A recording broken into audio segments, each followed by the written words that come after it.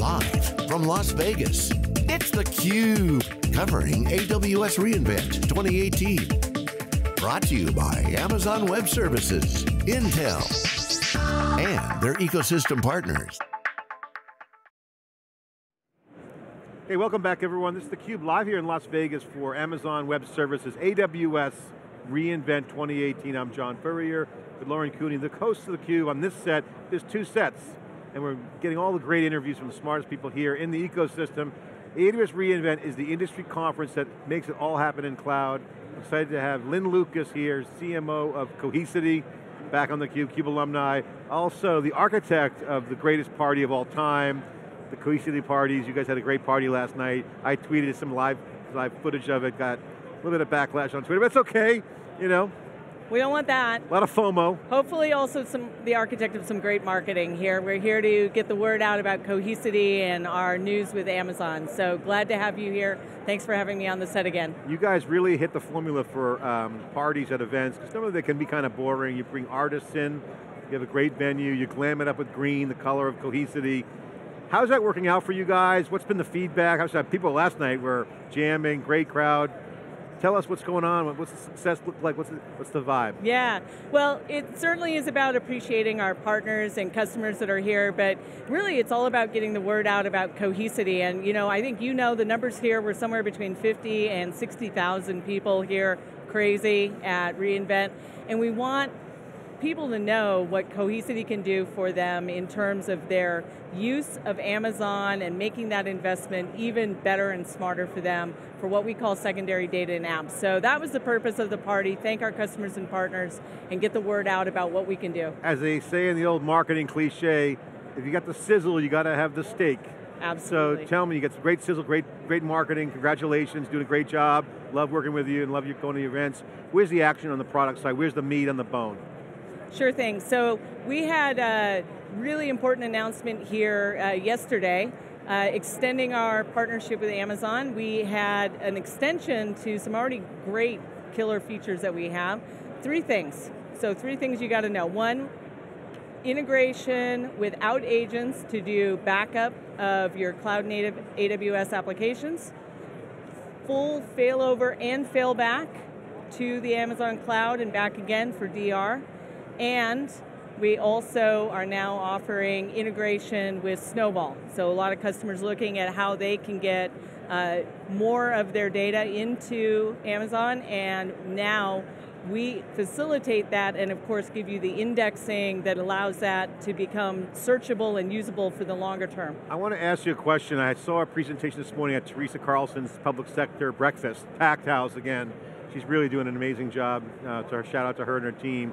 But the presentation was from the deputy of the FBI counterterrorism, and she talked about all the bad things that have happened and how they tried to catch up and find the bad guys, or gals. And the problem they have is that they have a data crisis. And she said that, the FBI has a data crisis. And they can't put the puzzle together fast enough, because although the data's there, they can't get it out of the databases, and there are all these different fragmented systems. This is a problem. How are you guys helping clients fix this fragmentation problem? Is that an area you're solving?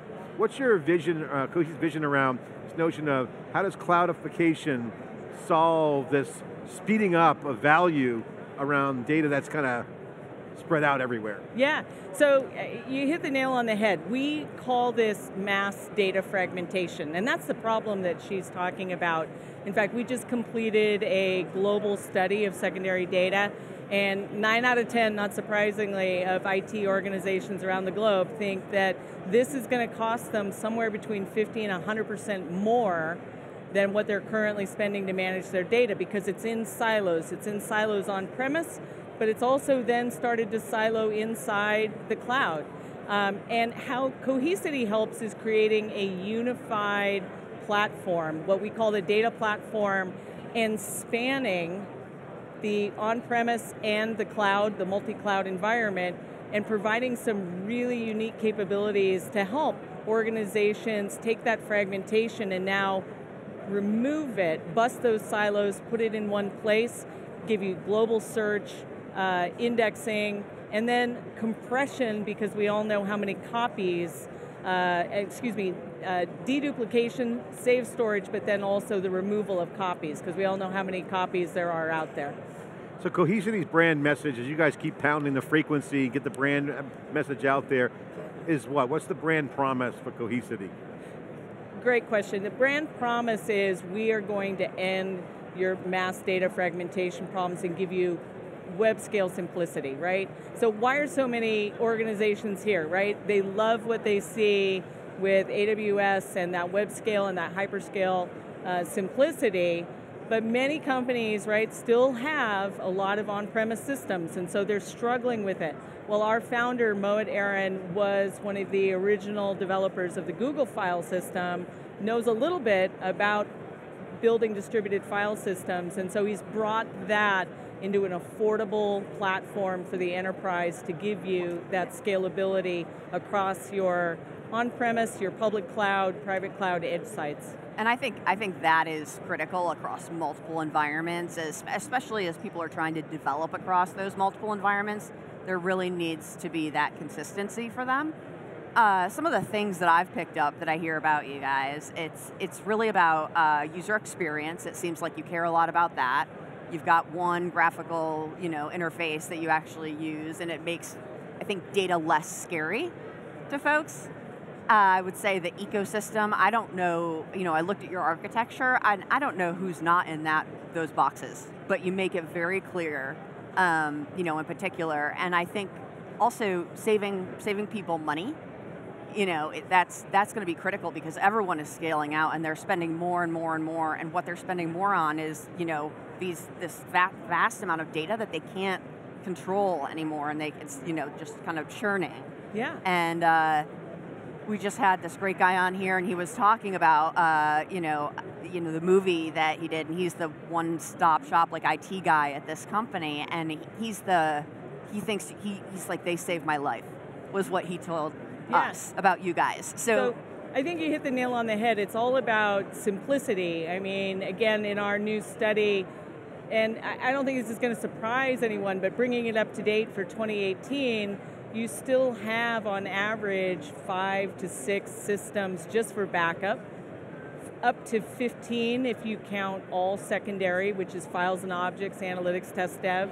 And think about IT trying to manage all of that complexity from a user interface, a procurement, a training enablement. So we give them that one-stop dashboard, simplicity, and then on top of that, build a foundation for the test dev organization, analytics organization to now do more with the data. Because it's not enough to just bust those silos and bring the data into one place. We need to do something with that data, right? Absolutely. And you guys were talking before we came on camera about storytelling, and I look at the story of the cloud. I want to get your perspective on this, and Lauren, feel free to chime in because I think you got a good input on this. If you look at what the cloud is doing to changing the game, this narrative is changing. Andy Jassy calls it the old guard, other people call it legacy systems. We've all been in the tech industry. We've kind of seen where it's been and where it's going. Now, more visibility now on where it's going, AI, more automation, all this greatness. The narrative's changing. Who's ready? Who's prepared? What is the story of the modern cloud era? What is that narrative, and how should companies be talking to themselves? What's their self-talk? What's your thoughts on the story of the modern era? What's actually happening in your mind? Yeah, I think, the narrative is around if you are not cloud forward. I don't like to call it cloud native, because I think that really doesn't speak to so many organizations. So it's about being cloud forward and having that mindset, right? That you are going to be thinking about what are the advantages of the AWS cloud for me in my business? How can I use that to gain efficiencies? And that is something that I think really does separate the old guard from the new guard. If I think about Cohesity in that vein, compared to some of the legacy solutions out there, that is what Mohit Aaron built in. We're cloud native from the beginning with an S3 interface, but with those interfaces back into the enterprise world so that we can help customers bring that forward, data portability and app portability. And that's Amazon's mission. They just forward progress. They're not even looking in their rearview mirror, although Andy does look at Oracle and like to go after Oracle. Lauren, what's your take on the storytelling? Because I'd love to get your perspective on this too. I hate to go on a little tangent here, but I think it ties to the Cohesity brand promises. You got developers changing, you got IT experts being DevOps kind of, cultural change there, and you got the role of open source communities. This is a new mosh pit of action. Yeah, I think it's a mosh pit of action, but it's more of a mosh pit of opportunity, if you really want to look at it. You have developers, so in 2003 I was at BEA building developer communities around web servers. And then I actually went, in 2008 I was at Microsoft building the web platform, which was the precursor to Azure. And then skip ahead 10 years, and this is where we are, and this is what we're looking at. And I think that what we've gotten to along that kind of timeline is it has to be easy for users. Development has to be easy. It doesn't matter where in the stack people are working, it has to be accessible. People have to be able to learn it or upskill to it very, very quickly. Yep. And it's really a new shape and form that's kind of coming to the table. And as people look to study computer science and things along those lines, it will be important, but it will become less important as more companies start to look at the Salesforce model, where you literally can become a developer in a week and things along those lines. That's what I think the cloud is really bringing to the table. It's a new software methodology, clearly. Amazon announcing this cool ground station, satellite as a service, spin up, fly your own drones, whatever you want to do with satellite. You don't have to provision a satellite anymore, just turn it on. It's going to power the edge, because the edge is where connectivity stops. So if you got connectivity everywhere, that now means that all data will be coming in even probably more exponentially. This is kind of in your wheelhouse. As you look forward, as you go cloud forward and IoT edge forward, more data's coming. Are you ready for that? What's the vision for you guys? What do you handle all that? Well, I think the story about more data, with respect, is old. We all know that, right? What people haven't been able to solve is, as it's coming in, how are you going to keep track of it? And is it even feasible to try to put it all in one place? And I think the answer is not really, right? I mean, think about IoT and all these edge sites and the promise of what's going on. So this vision, which I love, is of a spanning system that gives you that operating model of one platform, but not trying to do the impossible of continually trying to put data all in physically one place, coupled with, I so agree with you, this API first economy. If you aren't building systems that way, then it really isn't built for the future, because who can imagine all of the things that we do with our smartphones? And we like to think of what the Cohesity data platform is the analogy to the smartphone, right? We used to carry the flip phone, the GPS, the music player, the flashlight. That device changed the world, and then we changed it again by using APIs to build new apps on it. Cohesity data platform is that same vision. We're going to create that unified operating environment, and then through APIs, let companies build on it. So it's a data platform, it's not so much a category of backup and recovery. It's a benefit, a lot of value there. Get a magic quadrant maybe written up someday, but you're a data platform. Yeah, well, I go back to that analogy of the smartphone, right? So we solve and want to solve and be the world's best at solving some of the toughest problems, and data protection is one of them. Like, I'll speak to one of our other AWS customers that's here, which is Dolby. And Dolby had a massive challenge with their on-premise data center, moving their workloads to AWS since 2016, had a fire in their data center, and started realizing, hey, there's a lot of benefits to doing more backup in the cloud, but also doing more archive to the cloud, both from a protection point of view as well as a cost savings point of view. And that is the kind of thing where we're going to solve each of those use cases. Your phone is still great as a phone, but it's also great to order you Uber here and maybe get you a meal. And there's data in there too. Okay, final question for you is competition. A lot of heat in the kitchen with competition. You don't shy away from it. I love that about you. You guys are loud and proud at Cohesity. Love that brand. Super green. Yeah, super green, green light, go. Green is money too. How are you different from competition? Why are you winning? What's the advantage? Well, let me go back to, I think, a phrase, old guard, new guard. So I think there's an old guard, and we would clearly separate ourselves from the old legacy solutions that are not hyper-converged and are not web scale and are not web first or cloud forward. There's another group that are looking at, and even some of the old players now trying to move into the new world, but I think what differentiates Cohesity is three things.